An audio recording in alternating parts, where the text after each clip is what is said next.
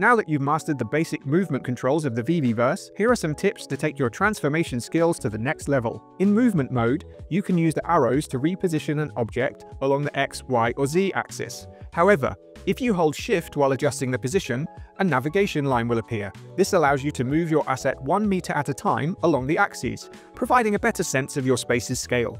This is incredibly handy for precisely positioning collectibles in a showroom or displaying comics or artwork on a wall. If you open the Properties menu by right-clicking an object or tapping the Properties menu icon, you'll see the coordinates change based on the object's position along the axes. Now you know what those numbers signify. Knowing an object's coordinates is really useful when it comes to arranging objects in your space, and values can be entered manually for precise placement. To determine the size of an object relative to your avatar without constantly standing next to it, you can use a humanoid from the VeVeVerse content library. This humanoid is the same size as your avatar and serves as a helpful tool during your space building endeavors. Now you're one step closer to becoming a master builder. Time to get to work.